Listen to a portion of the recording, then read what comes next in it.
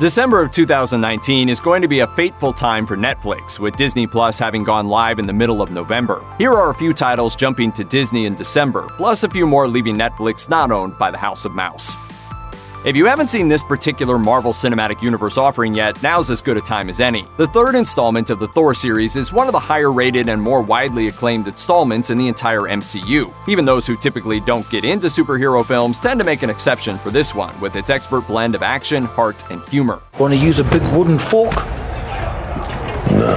Yeah, not really useful unless you're fighting off 3 vampires that were huddled together. As with all MCU films, it does help to have seen a few others before diving into Ragnarok, but the film is a fairly well-contained story that outside context only enhances rather than being a necessity. Directed by Taika Waititi, Ragnarok sees the God of Thunder learning some new and uncomfortable hidden truths about Asgardian history and his father Odin. A conflict with a new and powerful enemy sends Thor to the secret world of Sakaar, ruled over by the Grandmaster and home to his ruthless gladiator games. Along with old friends and new alliances, Thor must survive and find a way to flee Sakaar to save his homeland from the threat of Ragnarok, the prophecy that foretells the destruction of the entire Asgardian race. Thor Ragnarok will be leaving Netflix on December 4th. With a box office take of $1.3 billion, there aren't many sci-fi fans left who haven't seen Star Wars: The Last Jedi at least once. If you somehow missed it, this is probably the last opportunity to stream it on a third-party platform before it reemerges on Disney Plus forevermore. Writer-director Rian Johnson makes a concerted effort to both enrich Star Wars lore and to play with expectations, giving fresh perspectives of what we know about the Jedi and the universe in which Star Wars exists. The Force is not a power you have. It's not about lifting rocks. It's the energy between all things. The Last Jedi immediately picks up where The Force Awakens left off, with Rey beginning a proper education in the use of the Force. In doing so, she'll discover many truths about the Jedi, Luke Skywalker, and his relationship with Kylo Ren. Meanwhile, division begins to roil within the Resistance, and the First Order is on the hunt, hoping to destroy the Resistance's high command at last. As Rey begins to realize that nothing is what it seems, how will she go forward, both for her own sake and that of the Resistance? Star Wars: The Last Jedi leaves Netflix on December 25th.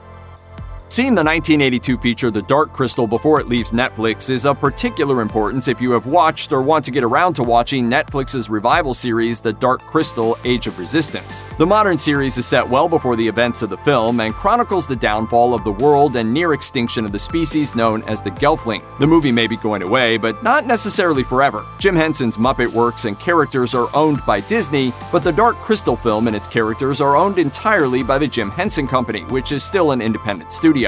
The license will likely be re-upped at some point in the future, especially if a second season of the revival series is greenlit.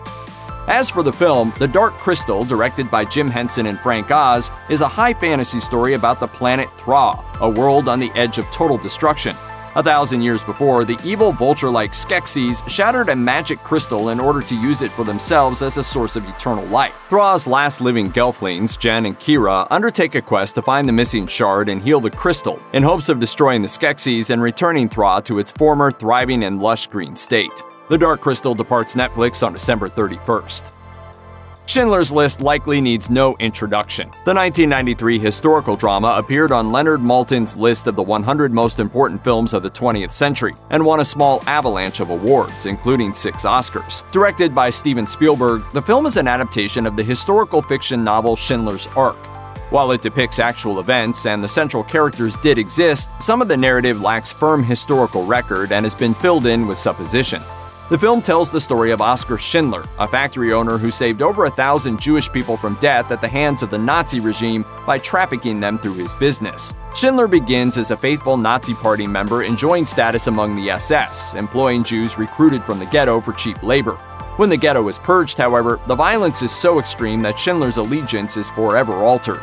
Afterwards, he begins working with his Jewish business partner in secret to secure the safety of as many Jews as possible. Schindler's List will leave Netflix on December 31st.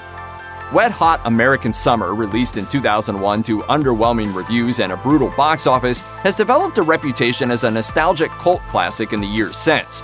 Part of that is due to a talented cast that's only gone on to huge success in the intervening years since the film's release. Among them are Christopher Meloni, David Hyde Pierce, Janine Garofalo, Paul Rudd, Amy Poehler, and many more. The film focuses on the last days of summer camp at the fictional Camp Firewood in 1981, where the various kids and camp counselors fall in love, get into hijinks, and plan talent shows. It sounds like pretty well-worn territory. The whole thing feels kind of trite. I say we forget it.